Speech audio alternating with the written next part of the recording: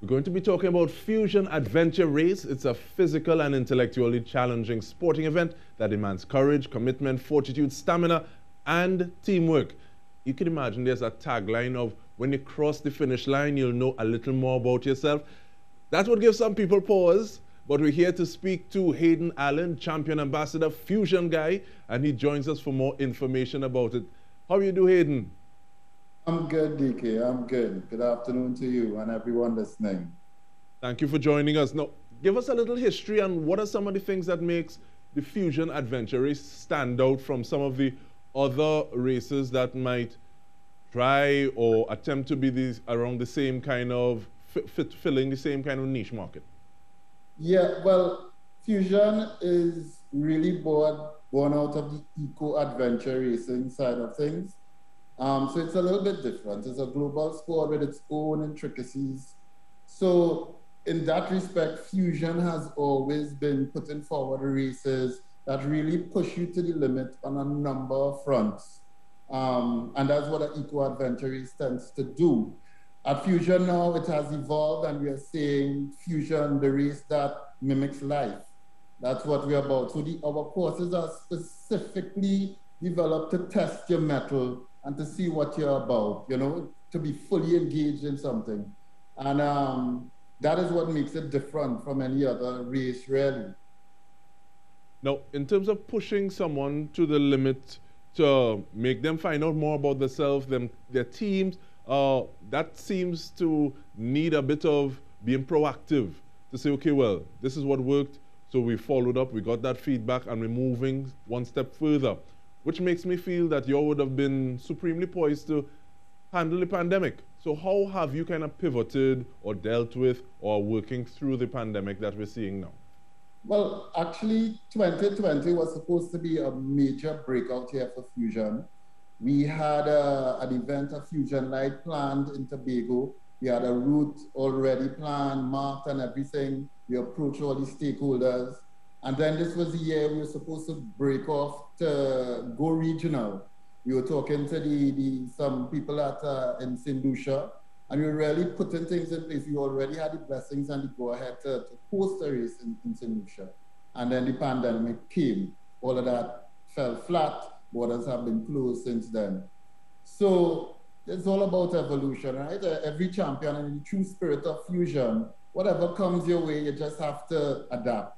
So we adapted and came up with this virtual race, so to speak, a virtual game. Initially, it just felt like that. Let's put on a game to keep people engaged. Fusionites having something to do to keep the brand going. And it took root and it just, you know, blasted out of the hemisphere. And now I'm sitting here with you talking about, you know, the Fusion brand and the Fusion virtual series and so on. So while we are going to be speaking about the Virtual 7 Challenge, I just want to state it categorically. So if you are looking and you see footage and you see whole heap of people and people not wearing masks, this is not during the pandemic. This would be from before. I think there's 2009, there's 2014, there's some other things, but this is not pandemic footage, for want of a better term. No, this is not pandemic footage at all. So in terms of that game, okay, we're saying, okay, well, we're starting off as a game because we want to make sure that people still keep the brand in their hearts and minds, because many times you have a kind of what have you done for me lately kind of philosophy with regard to things. So how did you initially conceptualize this game, and is it still where you conceptualized it? So when we realized, okay, we plans squashed for 2020 and we had to do something, I do some running on my own, and I realized that the app that I use to track my running and get data on, it allows me to do something phenomenal. I could run somewhere, save it as a segment and an automatic leaderboard. Who runs it the fastest comes up, anyone who runs the race. So I realized, okay, this is an opportunity. So we just started, we said we'll start a game run it for 7 months, the Fusion Virtual 7 series. The day before the month starts, and we started in November, you will get a map, and you go and attempt this map. Of course, you're on Strava, the app that tracks it GPS-wise, and the leaderboard that comes up. And we will see how it would go. Every month, this leaderboard would pop up. And we did the first one, Mission Alpha. We created a game, created a hype. You know, you're on a mission, it's a series, you have a month, anytime to do it.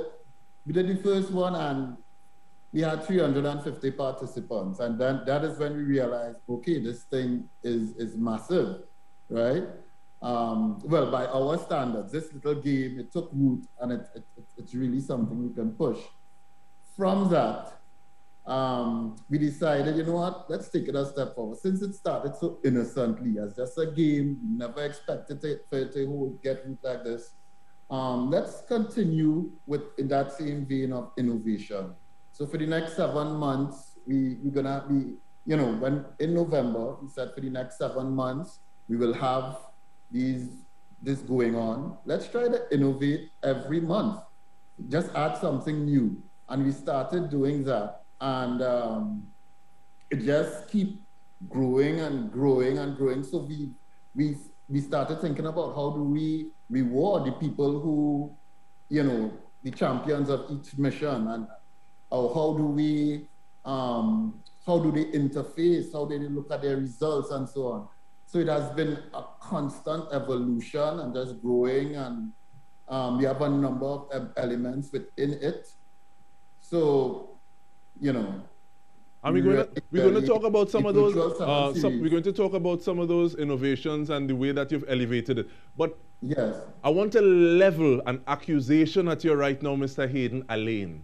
I think that you're a chain-up man. How so? And let me explain it. Because you just said that I do some running, and then I see footage of you going up, going down, going left, right, through bush, over. What's that about? What in terms of like the terrain that you're dealing with? What does that course look like? So it's an eco-adventure race, which is basically trail running. So we're running in live trails in Trinidad right now. All these trails are open, jeep trails, roads, and in the forest that the Amerindians would have used, and all these trails and so on, they're still there. We would clean it, and people go and they run it, and a time comes up for it now.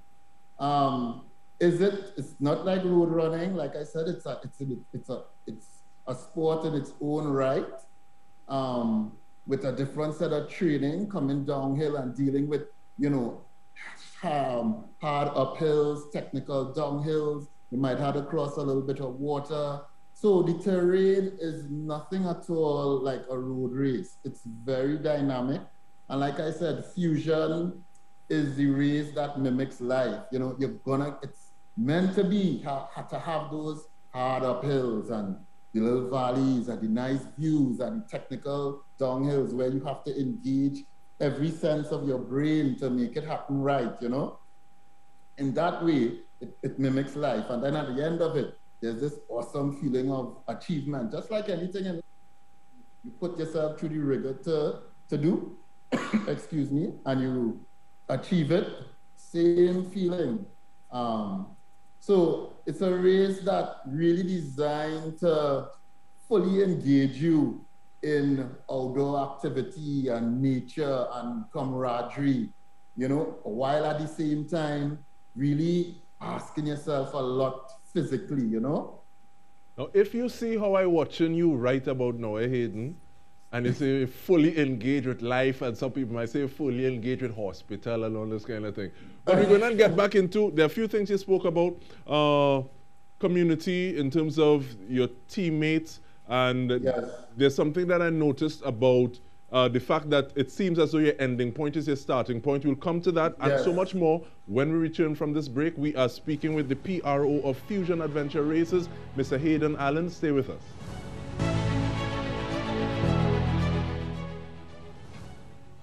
Welcome back. We are speaking with Hayden Alleyne. I'm still trying to get over some of the things that he spoke about with regard to the Fusion Adventure Race, the virtual challenge, the virtual 7 challenge.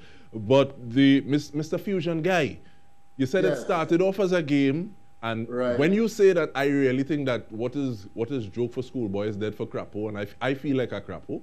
But Yeah. you said it started as a game, and Right. sometimes game does be nice and innocent, and it be a little free. So what kind Yes. of what's the price of being able to register, be part of the challenge? So currently it's free because, like I said, we started it as a game. It wasn't going to cost us anything additional to put out some courses and say, hey, run this and see how your time comes up. But we saw the opportunity there. We realized people were actually longing to do something.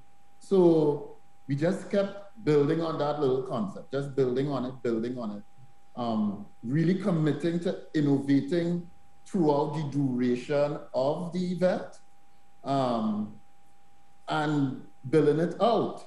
But it's all free, and we have some powerful elements of the race now, and it's all available on our dashboard. It's out of this world.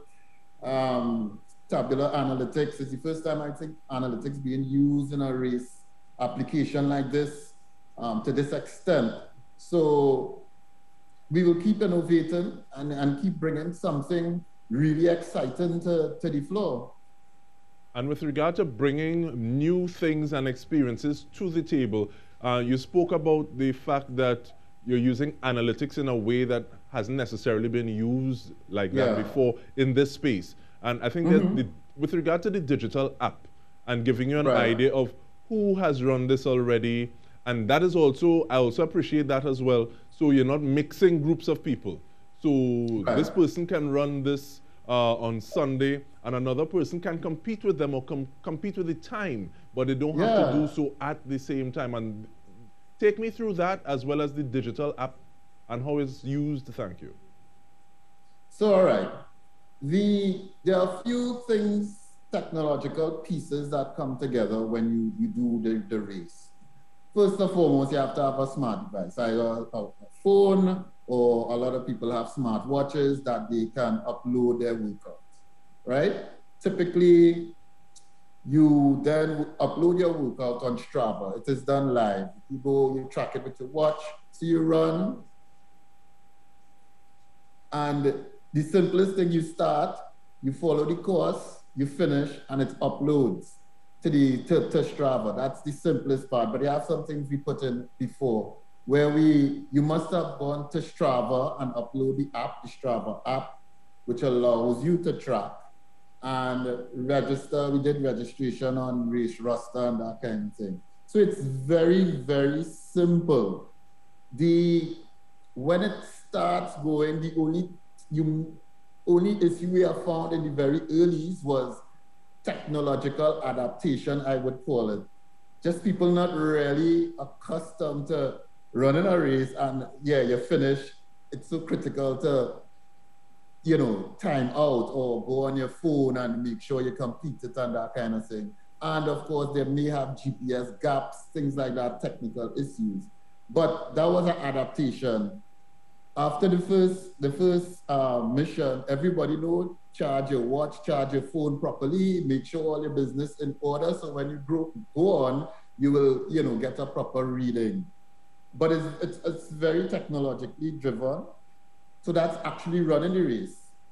But then we also have now another piece of technology we brought to the table, how you see your results, the dashboard, which I said it's tabular analytics. It's very visual.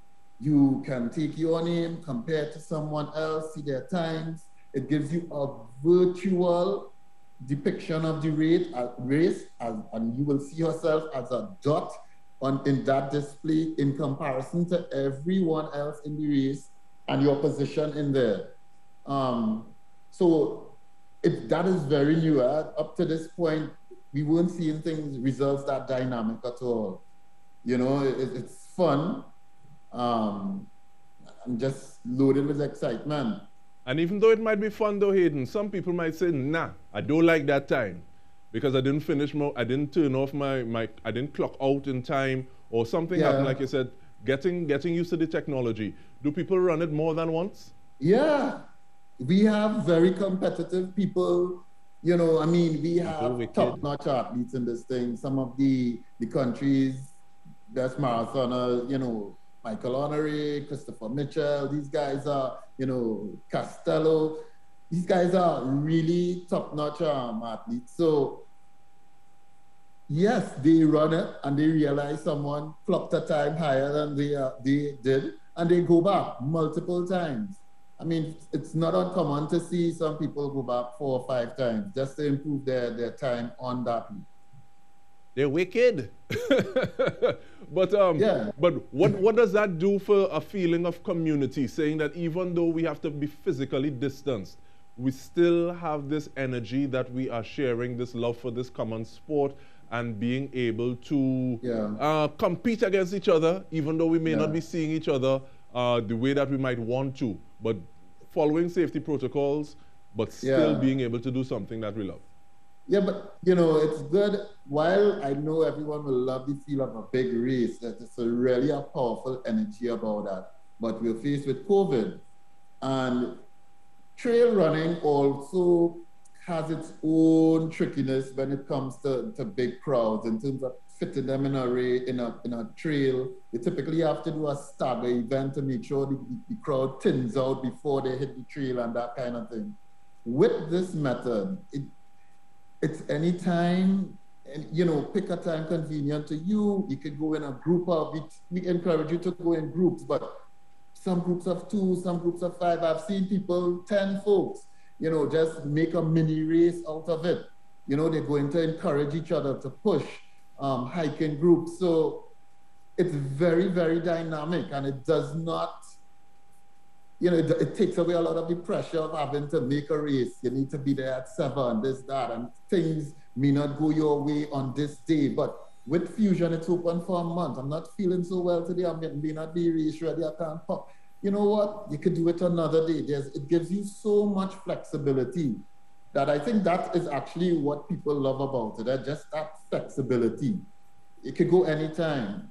And in terms of that flexibility, though, Hayden, what does that do? What does that do for the future in terms of saying, okay, well, we're handling COVID, we're dealing with the pandemic, or the pandemic has been dealt with, and borders are opening again. So someone may not have the time, or may not be allowed the time to come to Trinidad and Tobago for a specific race, but at the same time they can block when they can block and say, we come in to do this because we see it on the leaderboard, we see it on the app, and we want to be part of this. Yeah. So this for us too is we treated it as an innovation project, but like I said, innovating right through, and you know, we're bringing it together sort of like a product development. The key is we have a model that works, a model that has a way to chart a course, a way for the results to be brought to you in a very exciting way. We can always adjust parameters. So this is a 7-month series, but for going forward, if we have to run it again, we could condense it. So if we want more international or regional participation, and we may have to condense it, okay, let's do it a few courses over a 2-week period and create a lot of hype and energy around Adventure Race Festival for a 2-week period where we pull it all in. This might be post-COVID.